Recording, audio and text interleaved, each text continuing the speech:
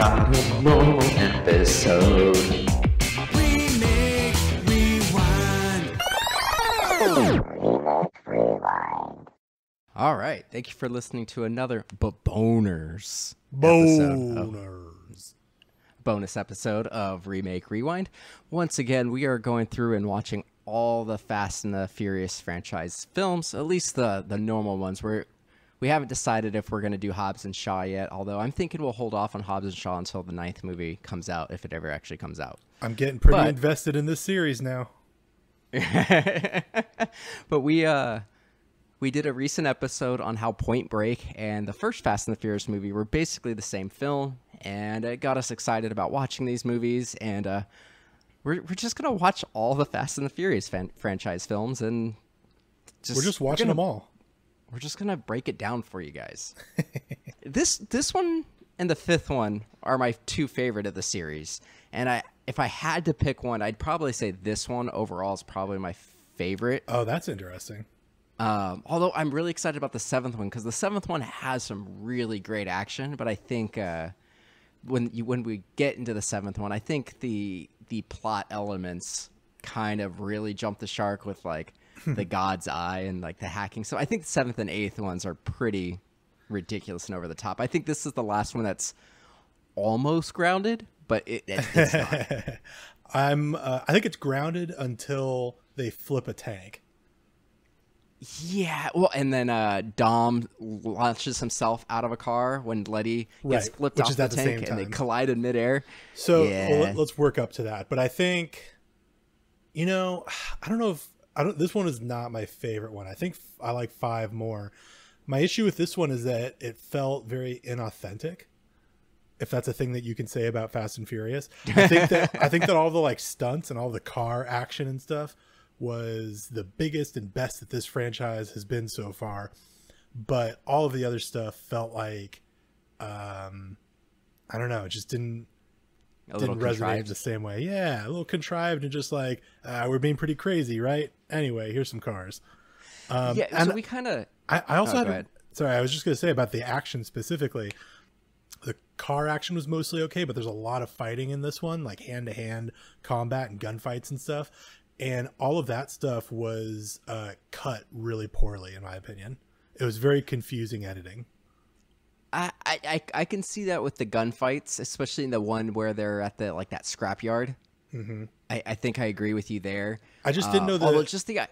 I didn't know what the geography of anything happening was. I didn't know where people were in relation to each other. And then like a microcosm of that is when they're fighting, they're doing this like very American, very Hollywood action thing where they're just cutting like on the punches. So you're cutting like every half second or something, very like Jason Bourne, and it's confusing and kind of overwhelming. And it also like makes me appreciate the movie less because I want to see choreographed action sequences that happen in like wide shots. Yeah, and that's been talked about a lot, and that Bourne definitely did change that, and we haven't really had anything outside of like The Raid, Daredevil on the Marvel TV shows, but even like the big budget Marvel movies, you're not really getting long. Oh, I disagree with that actually. Scenes. I think the Winter Soldier made a point of doing wider cuts or wider Winter shots. Soldier, I would say yes, and I'd say the final Thanos fight with Captain America. Mm-hmm.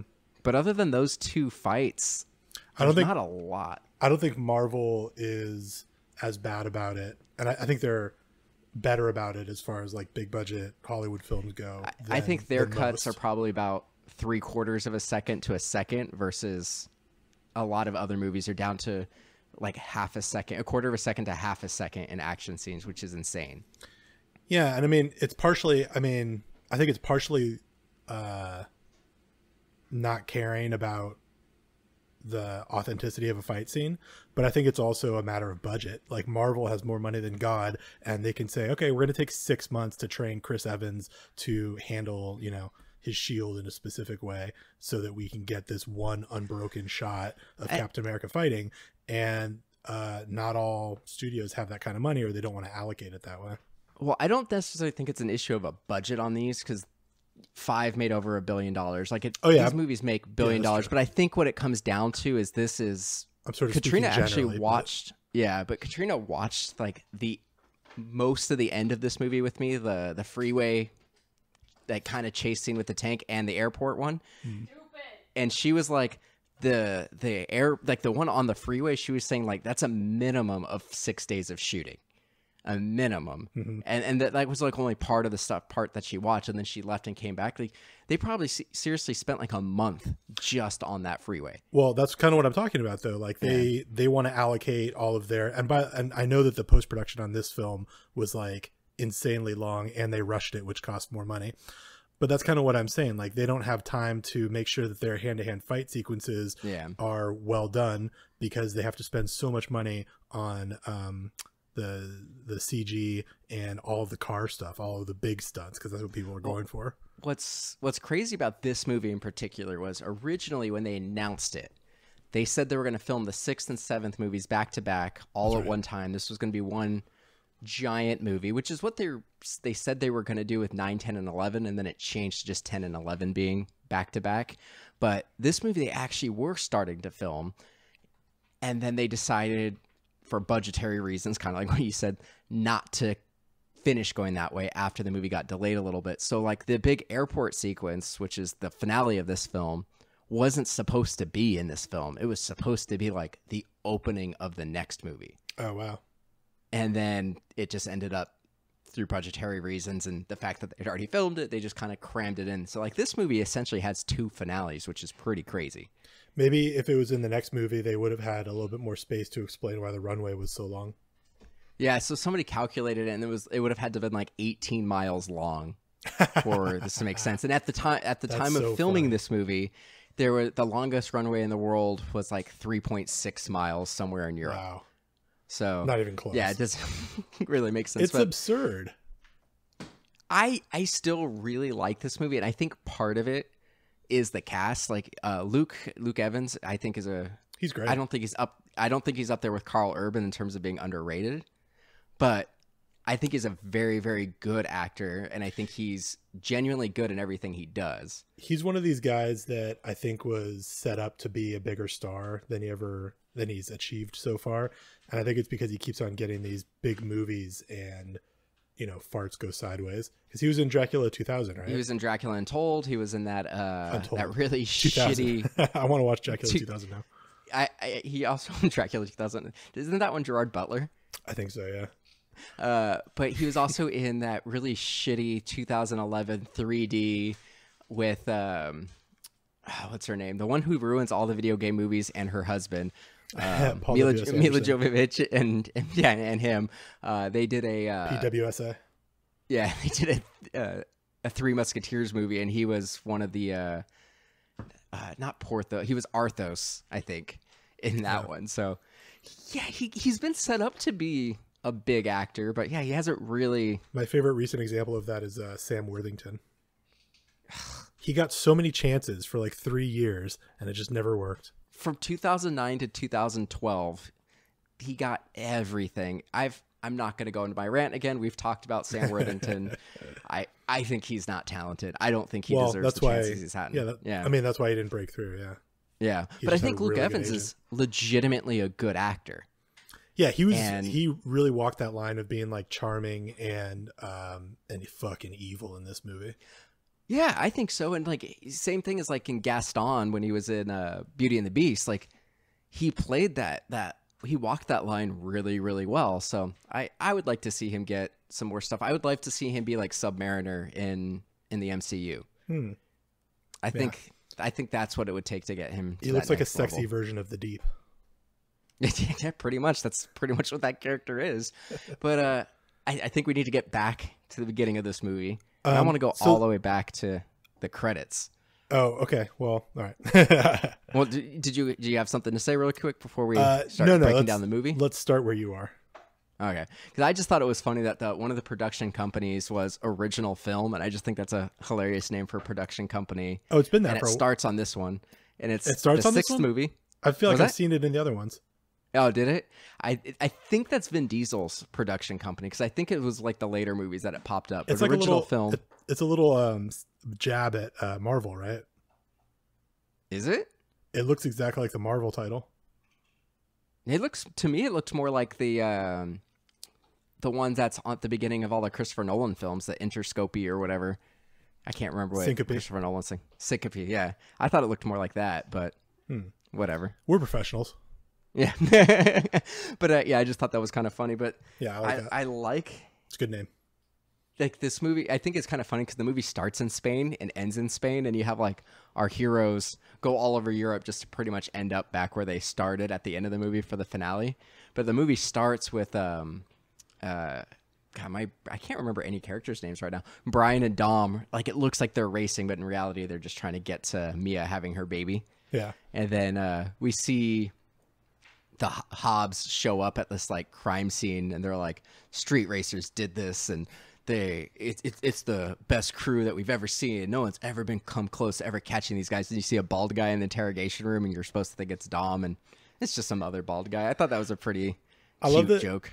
I love that the conceit of this movie is that street racing is such a viable form of doing crimes that there's another street racing crew that's essentially like a shadow version of Dom and the boys. Well, and that's the thing that was really popular around this time when this movie came out. So within like a 2-year period, this movie had like the anti crew or family.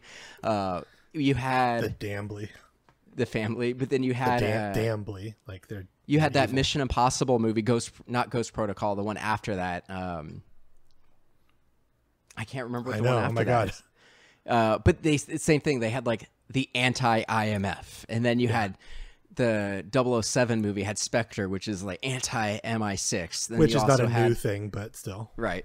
But it was just at the same time that trend of having the anti-hero versions come back. This movie came Marvel out had it with Hydra. This movie came out in 2013, right? Yep. So another thing that was happening right around this time is that the evil guy, the bad guy, always gets captured on purpose as part of his plan. That happens in I think it started with the Dark Knight. Yeah, it started with Dark Knight in 2008. And then I think Star Trek Into Darkness was the next year. That totally did Star Trek did it. This did it. The Avengers did it in 2012. 007 also did it in Skyfall. That's right.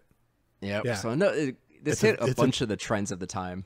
I think it's still happening too, but it is a tired trope, man. Yeah, I agree with you on that. But what I legitimately liked the scenes with that weird tuner car that was just like flipping cars and stuff like that. And I did think it was an effective way to bring our heroes into the fold with this guy like Brian. Like they're almost calling out the trope, because all the other movies that we kind of brought up, they didn't realize it until well after the plan. Well, Tyrese says it too. Tyrese is like, yo, this crew looks like an evil version of us. And also like, we're so far out of our league. Yeah. Well, and that's the thing that's funny is, and it gets even worse in the next movie, because we kind of talked about it in the last episode where we're like, why are there not like CIA people and spies and whatnot not like taking care of things? And we kind of talked about it with Mr. Nobody, who comes up in the next movie, but it's like, these are not the people who should be doing it. And it's to the point where like Hobbs doesn't even have a crew. Like he's by himself, and I'm not even clear on who Hobbs works for at this point. Yeah. And well, then he has like Tej, like this, like the first 20 minutes of the movie, he like realizes that Letty is with this crew. And then he goes to Dom and he's like, hey, you're going to beg me to come work for me after I show you this. And he like shows the picture of Letty, and Dom's like, cool, I'll help you out, but it has to just be me. And Hobbs is like, no, we need a crew, because like they've got a crew. They've got the evil you guys. And then at that point, what he like, says specifically is, to catch a wolf, you need a wolf, which I don't think is a real thing. No. But then you have Tej is like the man in the chair, and he's running like the entire operation. It's insane. Like Hobbs doesn't have like his own crew that could be supplemented by the only person he brings is Homegirl from Deadpool. Yeah, Gina Carano. Yeah. And what's weird about that is I remember the first time I watched this movie and that twist that she's actually the bad guy, like she's with the bad guys. Mm-hmm. I thought, I'm like, oh shit, I didn't see that. But this time around, because I knew it, it actually really bothered me, because like the fights that they're having are insane. Like they have gun battles, and you see like she's shooting at Letty, Letty's shooting at her at one point, and you literally see like bullets hitting the wall like an inch away from their face at one point. You're like, there's no way that they can control this. And it didn't seem like Letty knew that Gina Carano was part of the bad crew. Yeah. And Gina Carano wasn't acting like she was part of, because she was beating the shit out of Letty and shooting at her. So like, it didn't really make sense now that I think about it as a twist. I had the same thought. Yeah, it's all bad. But I did like well, hold on. Since we're on that note, I made the note at the end that despite her amnesia, Letty still makes choices to be an international arms dealer or terrorist or whatever she is. And she even, at one point in the movie, she even says something like, nobody makes me do anything I don't want to. It's like, okay, well, then you're an international terrorist. And I think that's kind of the point that like Dom has with her, like when they have their cute little street race where they're almost like synchronized in their moves and they're like staring at each other like they're in love as they're like driving through London, evading the police, almost getting civilians killed with their we're going to talk about antics. that too. But they, Dom pretty much says that, and he goes, where we come from, we say, show me how you drive, and you know a person or some shit like that. So I think the implication is, yeah, she doesn't have her memories, but the way her brain is still wired, she's essentially the same person, just without her memories. Yeah, but I'm saying this movie wants us to believe that she's like been brainwashed or something, and that she's not responsible for being a part of Luke Evans' crew. But she totally is. But yeah, I mean, she was a criminal before. Yeah, I mean, she was a criminal, and she chose to do it in her previous life. So. I guess you could argue that she was on board to do crimes, but she wasn't on board to like randomly kill people. Although I don't know what she thought that Luke Evans was going to do with whatever the chip with is. That chip. I don't think she actually knew, because it also seemed like she was kept at like arm's distance on everything. All right, that's fair enough. Because she showed up like our crew was gonna beat these guys. And to get back to like the trope that you brought up with the bad guy getting caught on purpose, I do think it was slightly more effective in this version of the film, when almost like poking at it like, we're not going to do this. Like you kind of brought it up in our Friday the 13th episode with the token black character, where you're like, they have this line of dialogue like, you don't know me, I'm not like your average black guy, and then they ended up killing him immediately. In this, they almost call out the trope like, oh, we are so far away from the action, where's the rest of the crew? They didn't want to. This is a trap. They wanted us to be here. Where should we actually go? Mm-hmm. Oh, Interpol's unprotected. I don't know why they realized Interpol was the target, but then our crew goes to Interpol and almost catches the bad guy. So they kind of flip that on its head a little bit. Yeah, you're right. But also, you just reminded me, like, I don't know what happened in the plot of this movie. Yeah, it's a little strange. And there are a lot of times, there's a lot of time jumping, like the last couple of seasons of Game of Thrones, where you're like, there's no way all this happened in this period of time. Yeah. But anyway, so essentially, Owen Shaw, Luke Evans' character, gets caught on purpose, and it's really just a distraction. His crew goes and steals like a list from Interpol that will say where this chip that they want to steal, so they can make locations, right? You're right, and like the locations are only good for night.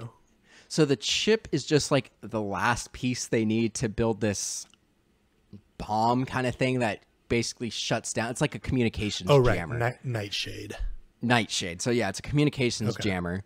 And so it's this last piece they need to get that. So and Rock has that line that's like, if a soldier blinks his eyes in combat, he dies. So if a country shuts down for 24 hours, who knows how crazy it'll be. Yeah, uncountable lives would be lost, which honestly, I don't disagree with that. So there was a time when I was still in my hometown. I don't know, man. We have blackouts 2000. And shit.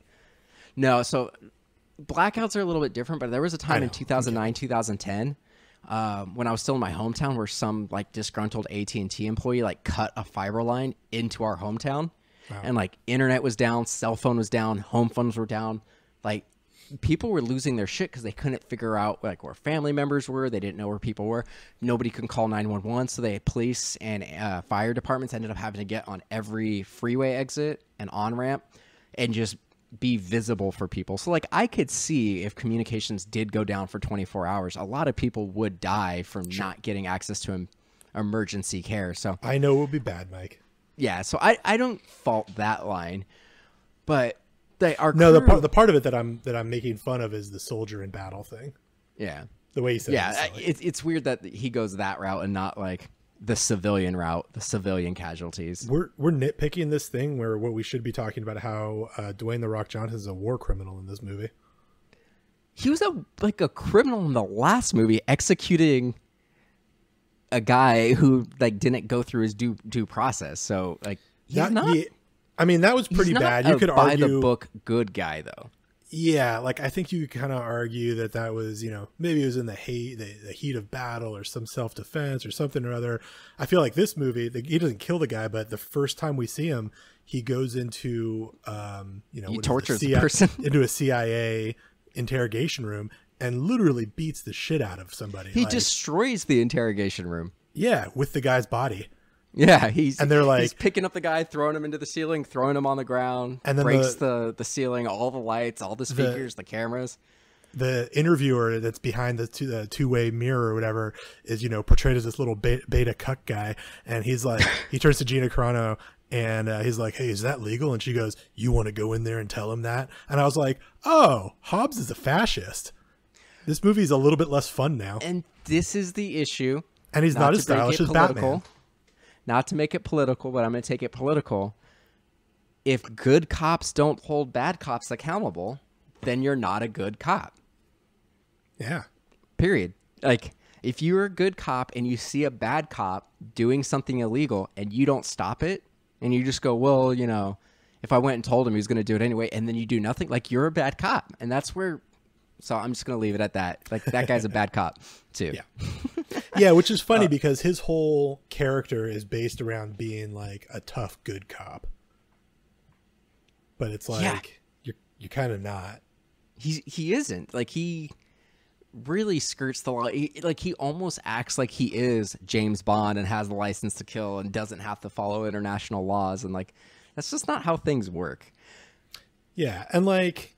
I kind of joking around about Batman being a fascist, but I think if you want to nitpick it, like Batman, he is. But also Batman, like, is a vigilante. He's not a cop.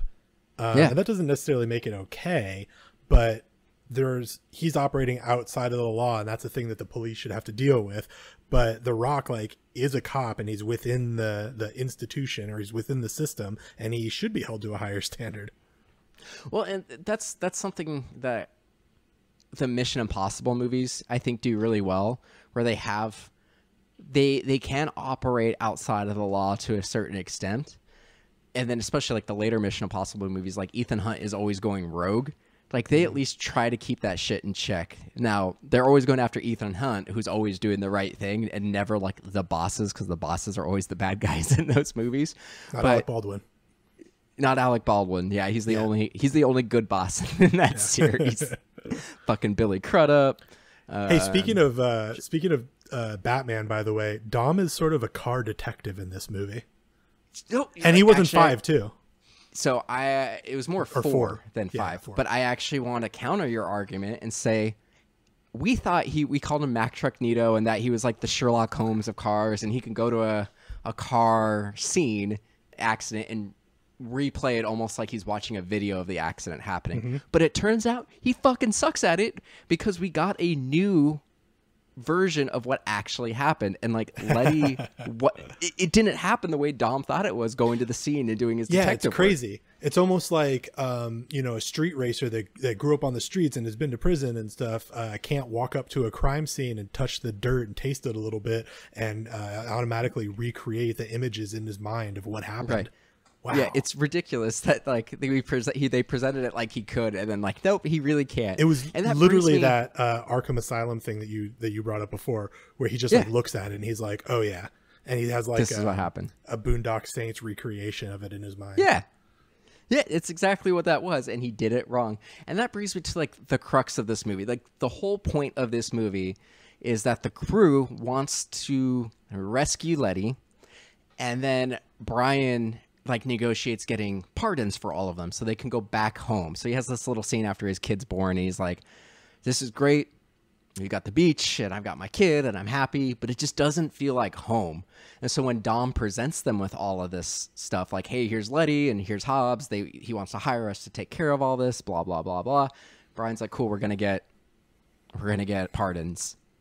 And Hobbs is like, I can't do that. And Brian's like, yeah, you fucking can. I was a cop. I know you could do that shit. And Hobbs is like, okay, fine.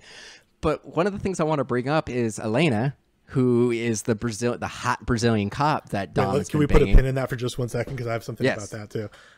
Similar to that, one of my notes says, surely Dwayne "The Rock" Johnson can help Brian get into the U.S. for a few hours. That's a whole thing I want to talk about in a minute with the timeline of this film. But you're right. That drove me crazy. But Elena is like the coolest girlfriend ever in this situation where like Dom shows up. Her and Dom had a conversation off camera where they were like, hey, we're just fucking, right? And she's like, yeah, that's cool. Yeah. So like Hobbs shows up and is like, hey, I need your help. Here's Letty. And like Dom actually looked for a second like he was conflicted, like maybe I shouldn't do this because I've got this hot Brazilian chick that I'm with. And she was like, you're joking, but like when we first see them, they're like laying in bed together. Like you see her sweet side boob. Like, it looks like they're like in love, you know, the way that it's shot and the way that it's portrayed is like, wow, Dom's, moved on and he's like found. She left Brazil and became she gave up her fugitive. Career. Yeah. She became a fugitive to be with him. Yeah. And has like been there for like the birth of his nephew. Like she's part of the family now. And like, she's there and she's just like, dude, if this was my husband, I would totally drop you like a ton of bricks to go find my dead husband. Like you go find Letty and everything, which I think is the right move. Like, yeah, go take care of this, go get your pardons, go do this. But she's just like flat out like, no, it's totally cool. Our relationship means nothing. Yeah, it was a little weird. But getting to, you brought up the Brian going to the United States thing, which really had almost no bearing on the plot of this movie, and it's very they just wanted to bring Braga back. One of my notes is Braga's back, baby. But it was for nothing, and so you kind of brought it up with Too Fast, Too Furious, that it would have made sense for that villain to come back at some point, but they kind of like shoehorned Braga actually being a protege of Owen Shaw just to be like, hey, remember that big bad from like 2 movies back? He is linked to this guy. This guy's even worse. He taught him everything, and he's the one who actually knew Letty was linked to you. Well, how did Shaw not warn him about Dom? How did he not warn him about Paul Walker or Brian? Like, how it seemed like Braga and Owen Shaw were in like constant communication. How did the 4th movie happen then? Yeah.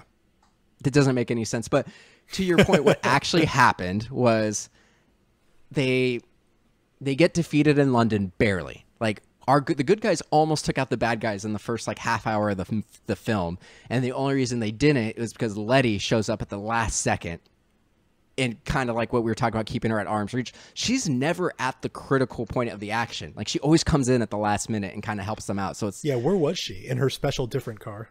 Yeah, so it seems like Owen recognizes she's good, but he probably sees that there's some good in her and doesn't want her to be part of the main plots unless he absolutely needs her to. Yeah, and he like makes a point later in the movie too about how he's ready to switch out any part of his team at will. Like people just serve their purpose for him, and he keeps them compartmentalized so that he can switch pieces out to attain his goal. His goal. So I think that's what's going on. They're the anti-family. Yeah.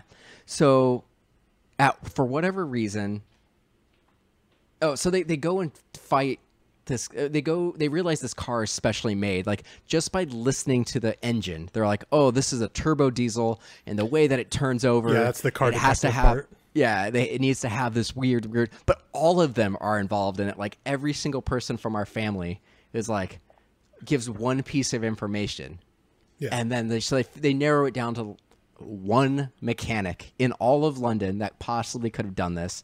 And like as that mechanic dies, and we'll get into the action sequence, but as that character dies because the evil family, anti-family, goes to quiet him so that way people can't track them down. Mm-hmm. He just says Braga, and Brian's like, "Oh, I need to go." But when he leaves, he goes from London to the United States, which even if he got on flight immediately, that's like a 15-hour flight. Mm-hmm. He coordinates this with the FBI agent who doesn't like him. That FBI agent gets him into the prison, Well, it's his old partner, and he's helping him.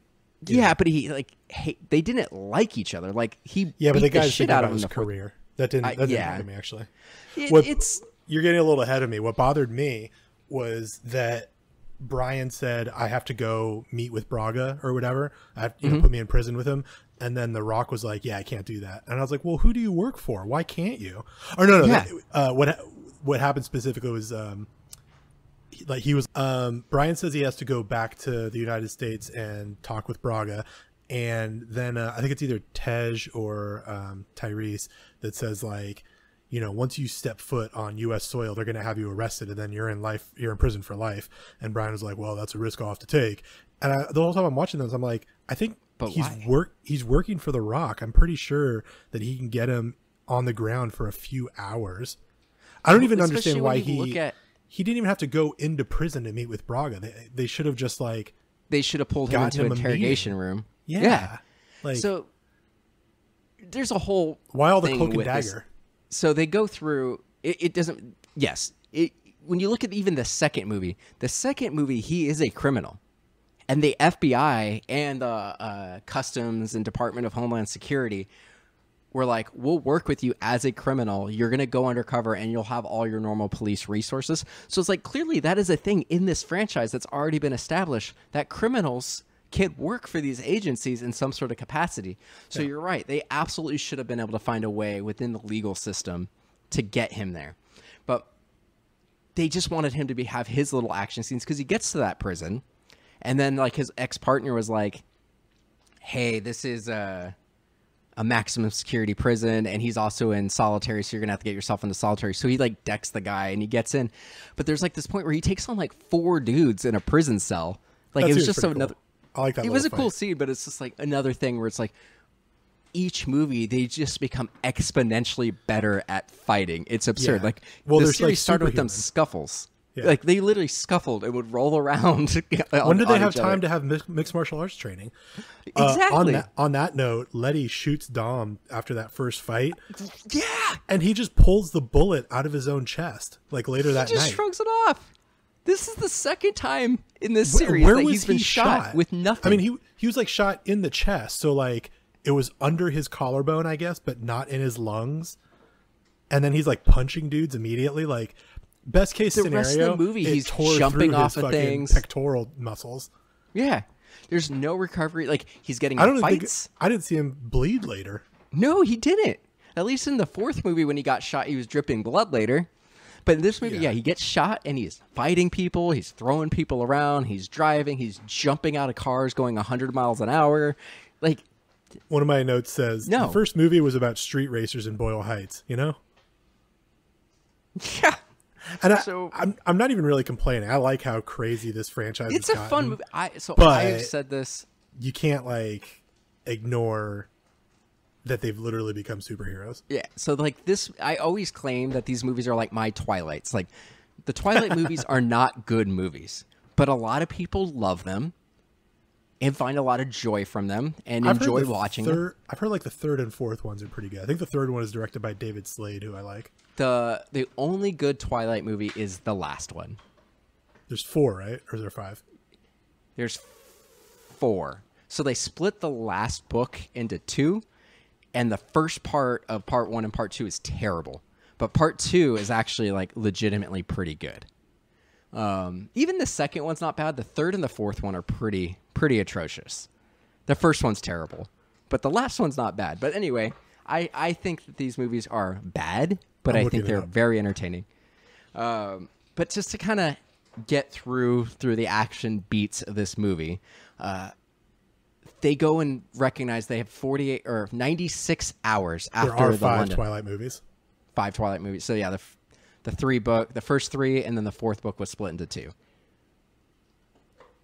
Yeah, correct. Yeah.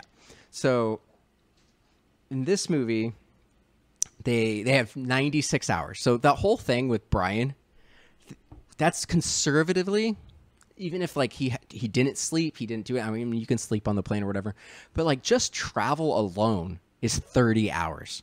Plus he was in the prison system for 24 hours. So that 4-day period they had, he would have had to take 3 out of those 4 days for his travel to go to Los Angeles and back to London. And he gets back right as they're going to leave London to go to Spain. Yeah. Which is just crazy. So in the meantime, while he's going and doing his little jaunt over to Rumspringa. Lompoc prison, our crew, they go to find this mechanic, and like the bad crew comes and like kills the mechanic, and then they have like these fight scenes that you were talking about. So there's a pretty brutal fight scene between Letty and I think her name was Hicks. That's Gina Carano's character. Mm-hmm. And then you had Roman and Han got their ass kicked by like evil Han. And I actually enjoyed and he also that kicked fight 3 scene. police officers' asses. Yeah, I actually really liked that because at this point, the that fourth was and fifth movie, they had already mentioned that The Rock. So like The Rock and and Vin Diesel, when they fought in the fifth movie, it was a draw. They both had it in their contracts, even in that first movie that they were working together, that they couldn't lose a fight. And Vin Diesel had it starting in the fourth one that he couldn't lose a fight. Paul Walker also had that contract as well. So everything he either has to win or is a draw.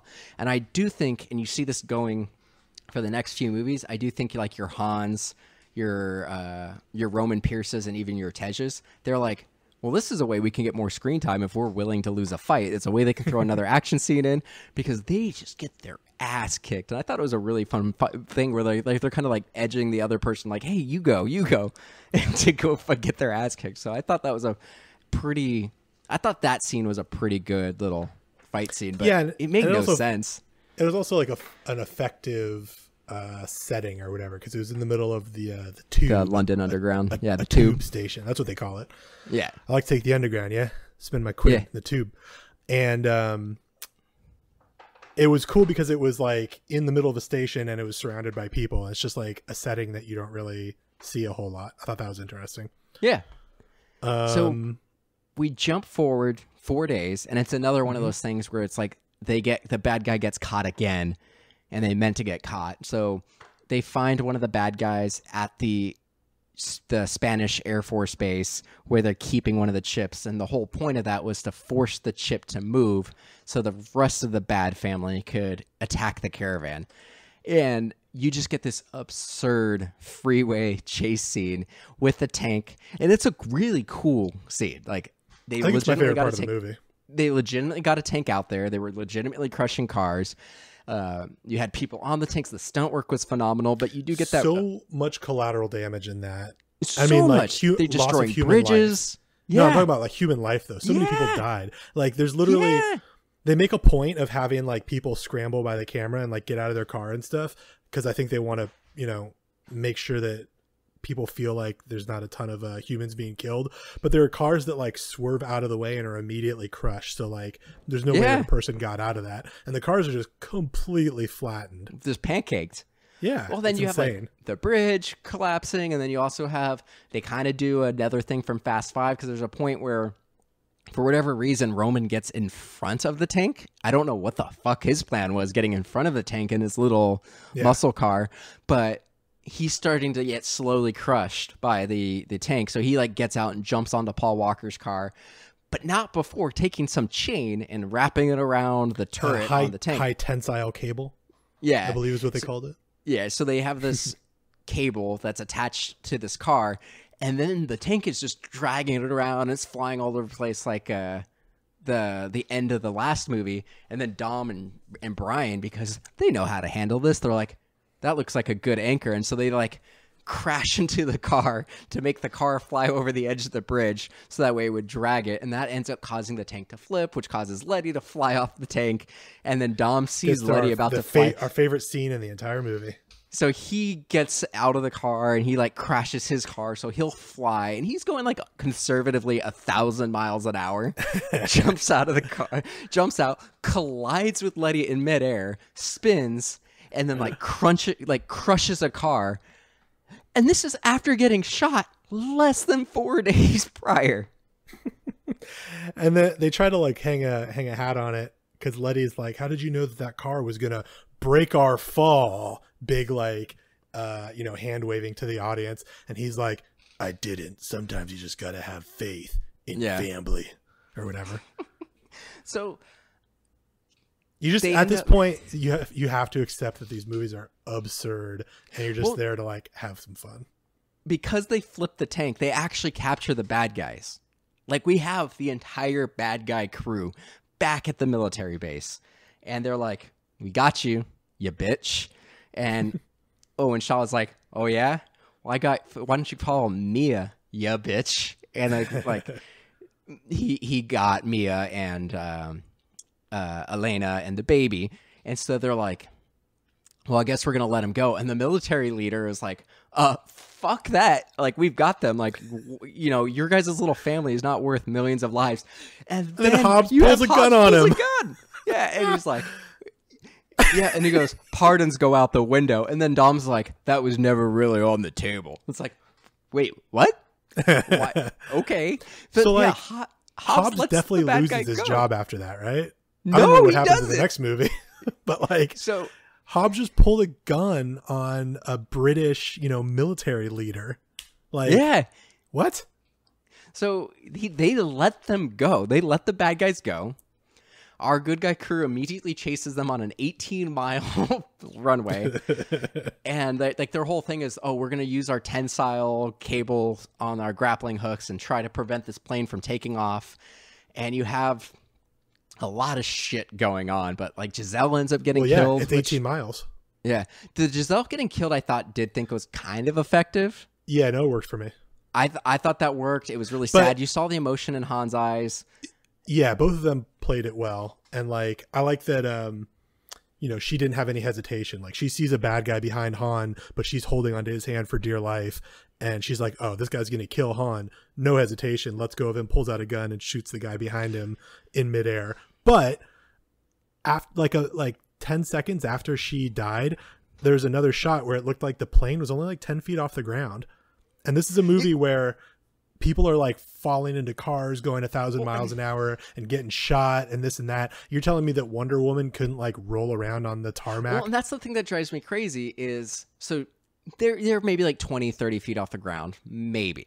And so she flies. She can tuck and roll. There's a mist, like, we don't even see her hit the ground. Like, there's like this weird mist or smoke that she just disappears through. Han goes crazy, beats the shit out of this guy, throws him into a turbine. Cool. That guy gets his comeuppance. Cool. So then we're in the airplane itself, and you have Brian, Dom, and Hobbs are all in the airplane itself. And Dom and Hobbs are like going back and forth between fighting like this giant dude and Owen Shaw. And then Brian's kind of in there fighting too. But there's Zangief. That's who he is. Yeah, there's a pretty cool part where like Dom goes and like lifts up the giant guy, and then Hobbs just like goes him through. There's a point where like Dom does like a flying headbutt thing, right? Like, the guy just standing there, and he like runs and jumps and like does like the Luigi in Super Smash Brothers and just like headbutts the guy. It's super weird. But the thing that makes the Giselle death, he's even got muscles in his head. Yeah, but the Giselle death, what makes that less effective is there's a point where like Brian gets Mia in the car and they reverse out of the plane, and they're realizing like they don't have enough weight on the plane, so they happen to have a grapple hook thing too. And Brian figures out how to actually Brian figures out how to use it, because so far everybody else, they're aiming for the flap but they keep hitting the wing, so it's not effective. Right. And he figures out he has to shoot in front of it, and then the turbine will like suck it back over and like loop around the wing and hook into the flap. So he's a physicist. He figures this out. And so they prevent the plane from taking off. But there's a point where like Owen is about to get off, and Dom like forces him into the car and like knocks him out.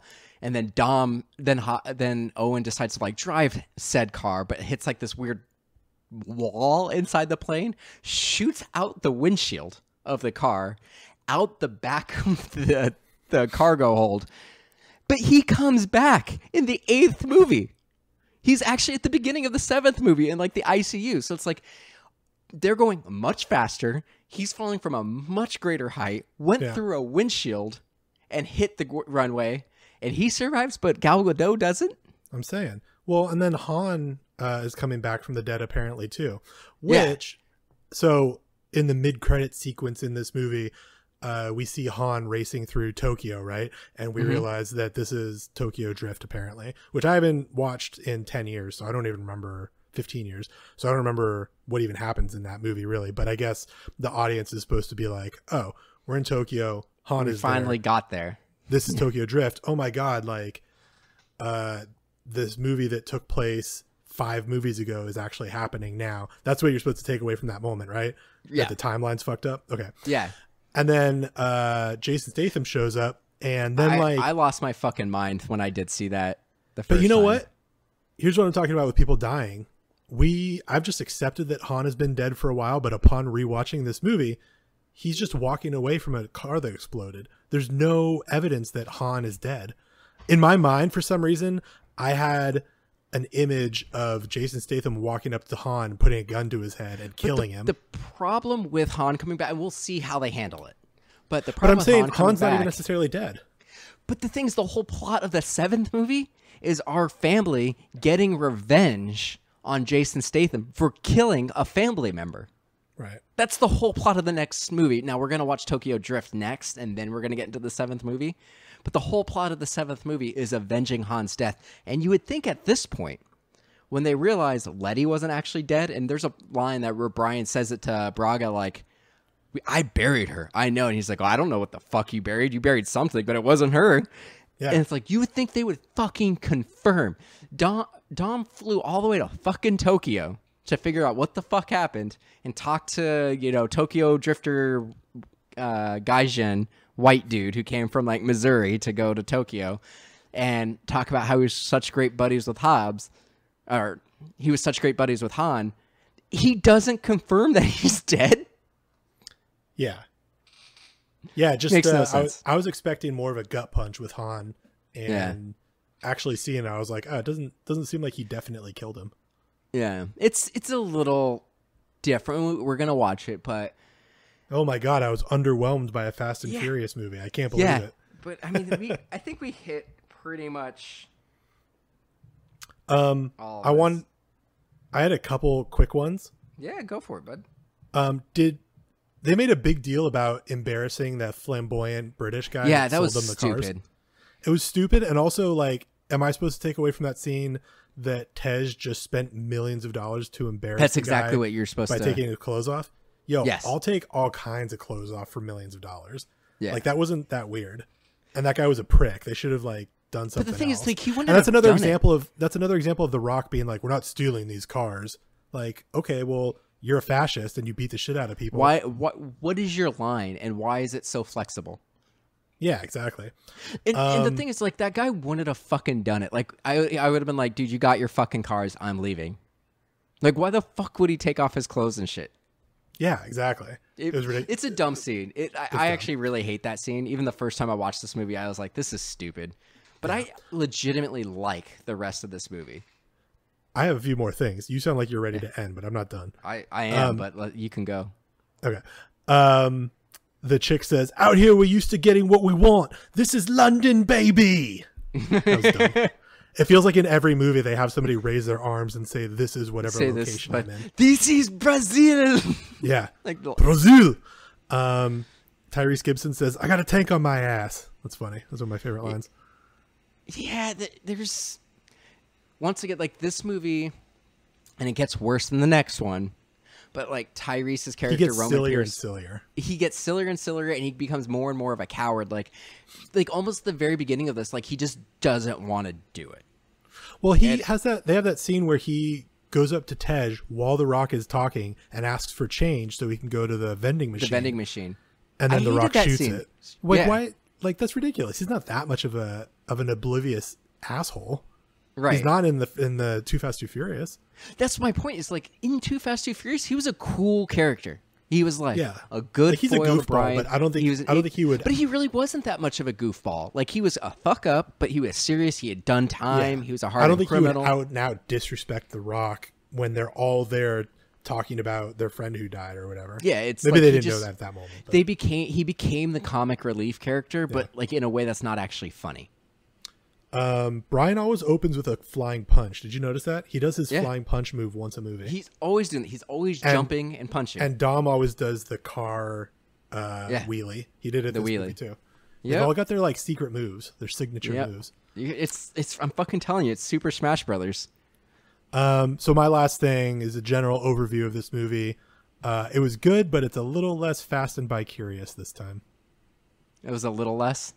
A little less bi-curious.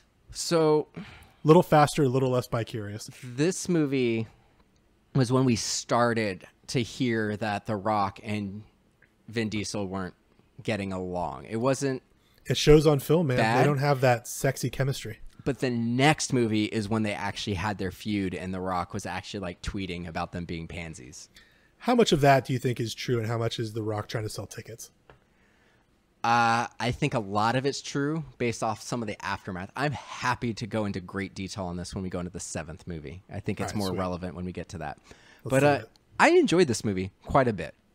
Yeah, I had fun with it. I'm stoked for the next one. Not my favorite of the series. So Fast and the Furious Tokyo Drift is the one that we're going to watch next, even though it's the 3rd movie in release order. In terms of continuity, it takes place between the end of this movie and the mid-credit scene of this movie.